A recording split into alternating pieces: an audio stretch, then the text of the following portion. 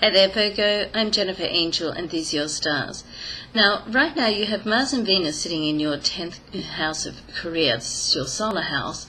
And so the people that you meet at the moment, it's almost like you'll have a passionate connection with them. You'll know that what you're doing and where you're going, that you're meant to be together on this journey that you're traveling along, which is very exciting.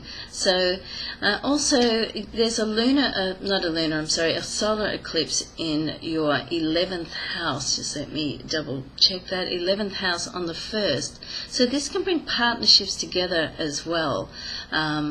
Your friends that you meet and the people that you meet right now around this period seem to have a very significant place or role to play in your life. You may not know it when you first meet them in some cases, and that'll be a surprise element. In other cases, there'll be a connection which is you just can't ignore, and you know that those people, you're going to be combined with those people for a certain amount of time, maybe for a project, maybe forever. But one thing is for sure, that the people you meet around this time are playing a huge role. Now, communications will come through to you on an intuitive level. I'm just looking at my chart here just to make sure, but you've also got Mercury, the planet of communication, moving into your 12th house. So that's going to spark communications of an intuitive nature.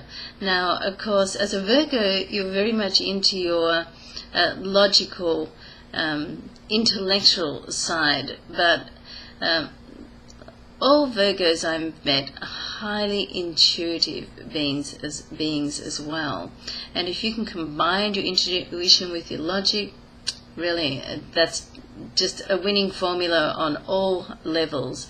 So over this next month, listen to what your intuition is telling you. You're likely to get some very strong messages through, and perhaps even visions. So take note of that. Look for the signposts of synchronicity, and when things fall into place, then that can mean sometimes it's meant to be. When things don't fall into place, as a Virgo, of course, you're not one to ever give up, but sometimes things are just not meant to be. And over this period of time, it's almost like that. They either are or they aren't.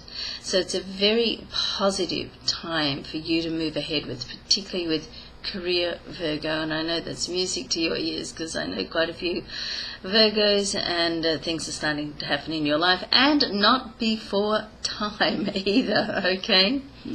Have a great week, Virgo. Your key word for this week really is just to stay focused on your highest level of priority, okay?